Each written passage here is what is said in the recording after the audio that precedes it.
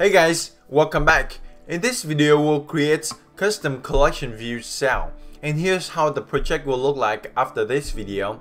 We still have a grid of cells in this case, but each of the cell is customized design.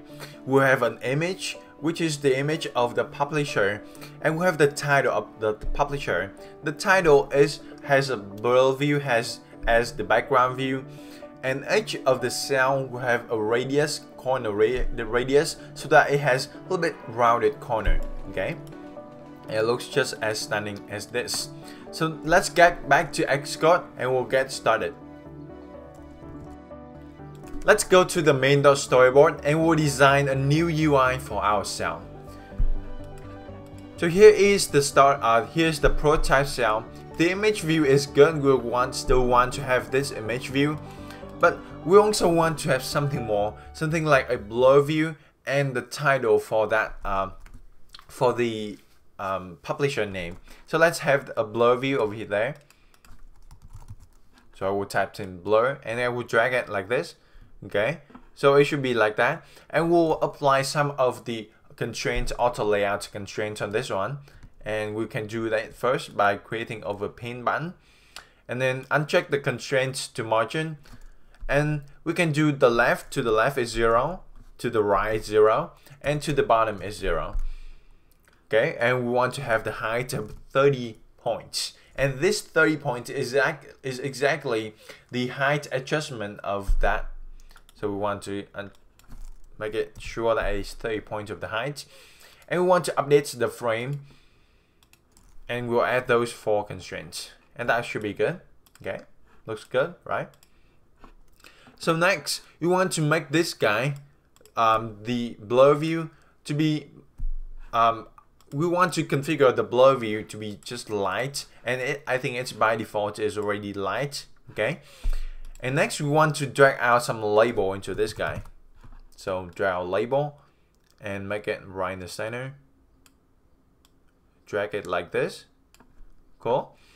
And then we want to center align this label.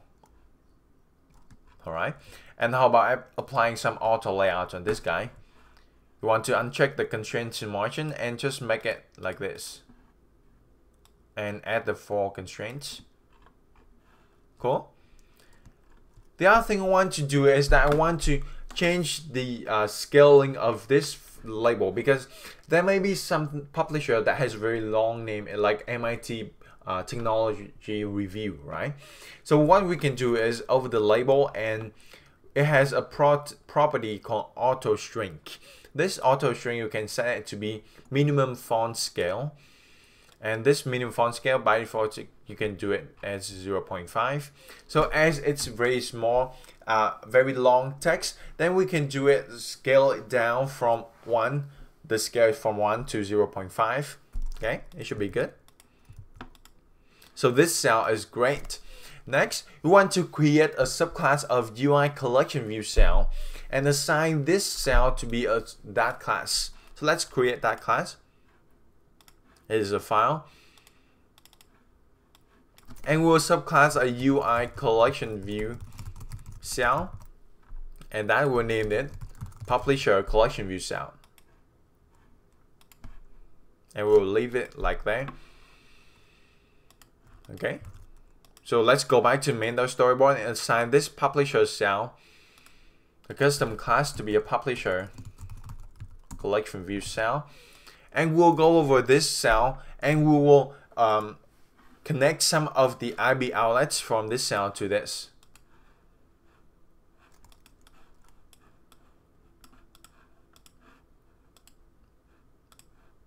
So we have the Publisher Collection View cell. Make sure that it is Publisher Collection View cell.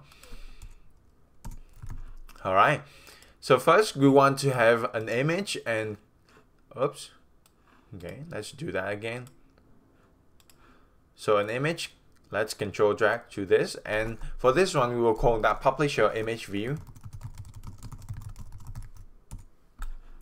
Next we have this blur view, and leave it like that, and we'll call that publisher no, it is visual effect view. Alright, And inside this view, we can drag out the label, and for this label, we'll call that the publisher title label.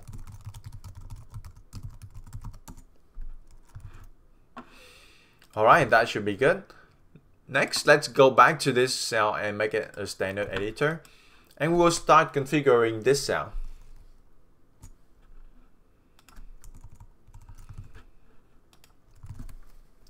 So first, we want to have a property that is the input of this one. And this cell, it displays the information about a publisher. So what we need is a publisher.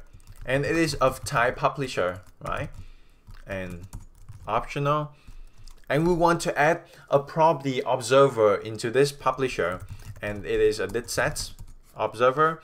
So whenever this publisher didSet, then we want to update UI. Okay, and this is a class that we want to write update UI. So func update UI.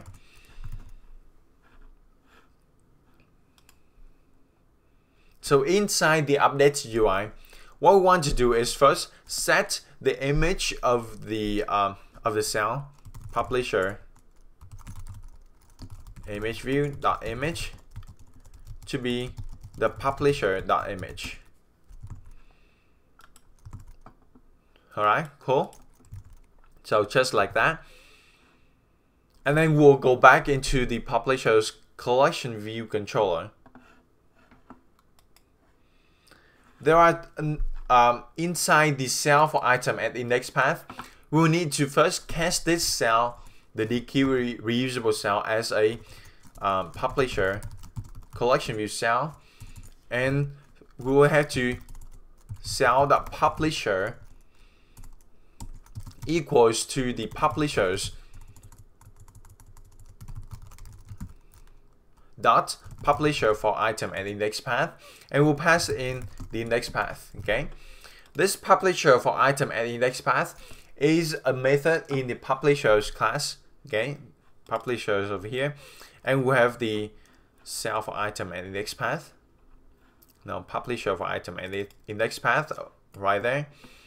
Okay, all we need to do is call this, and if it is in your real project that you want to get this publisher or get this cell, the data for this cell, then you have to write a class for this just like that. Okay, it should be just very simple, like using it. Usually will be an array or an array of dictionaries or something, and you just pass in the index path, right?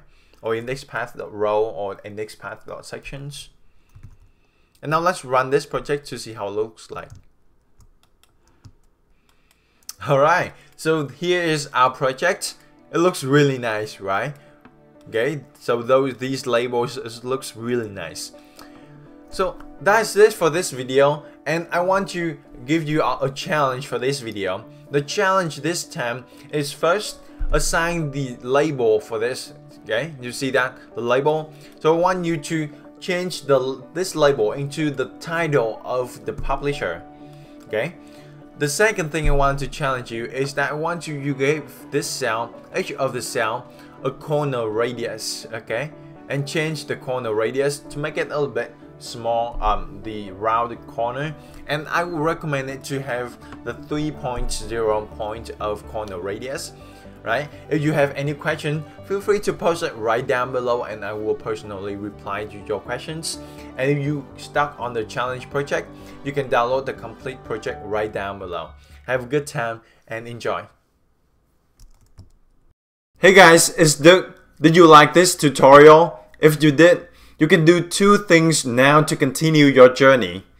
First, you can subscribe to my channel right here, which I hope you will, so that I can continue sending you more tutorials on a weekly basis. And second, you can join Developers Academy today, start learning iOS development, and get your first 2 weeks free by clicking the link on the screen right now.